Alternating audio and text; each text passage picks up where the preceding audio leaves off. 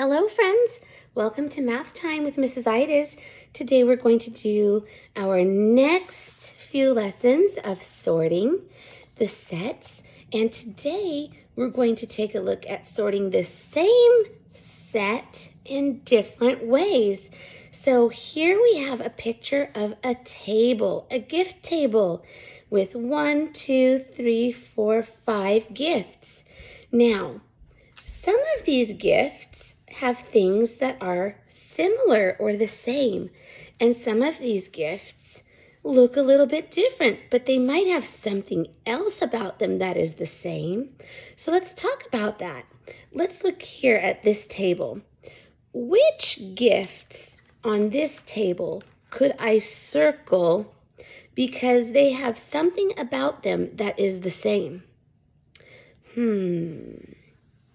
Could I circle this gift and this gift? I can? Why is that? Why can I circle this gift and this gift? Because they both have bows. That's right.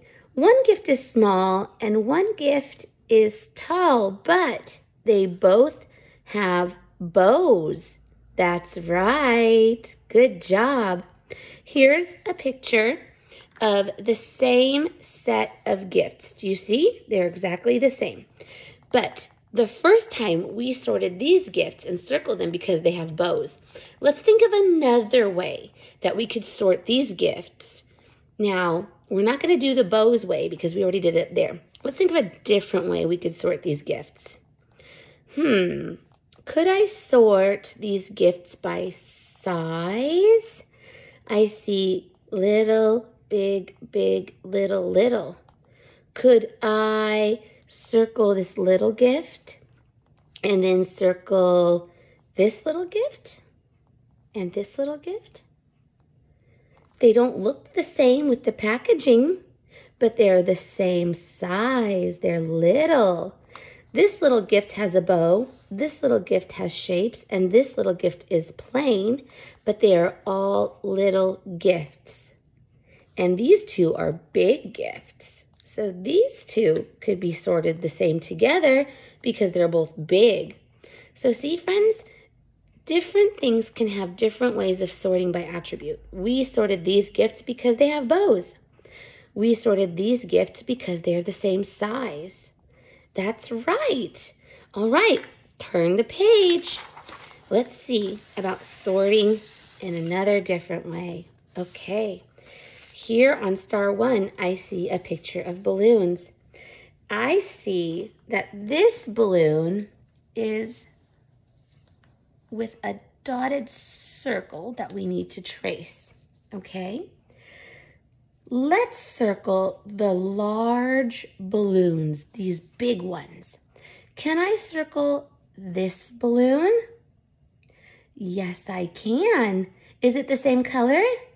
No. But that doesn't matter because it's the same size. It is large. Can I circle this balloon? It's the same color.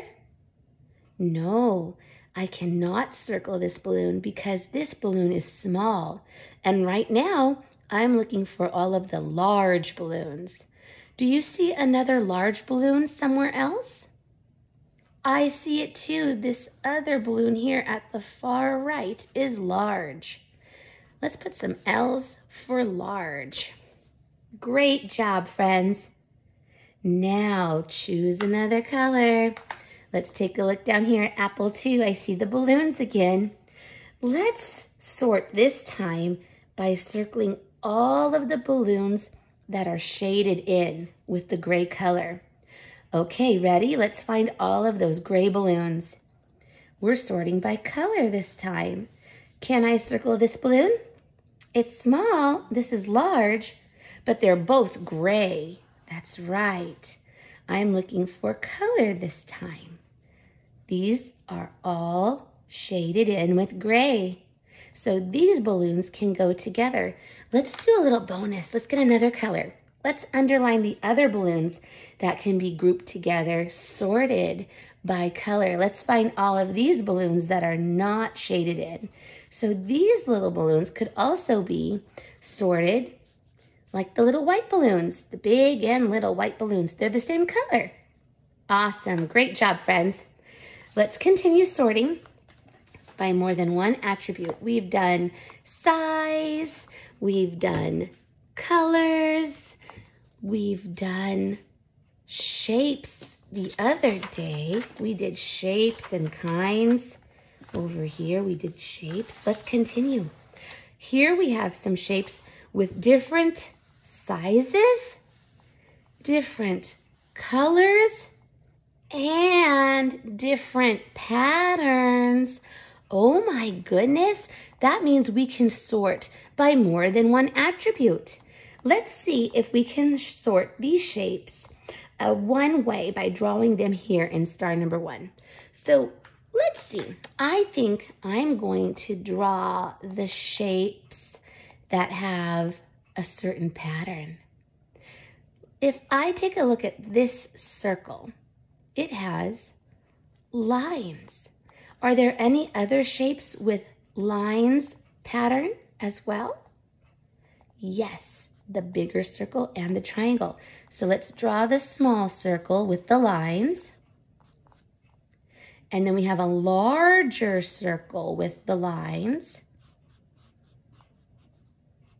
And we have a triangle with the lines. We are sorting by the pattern this time.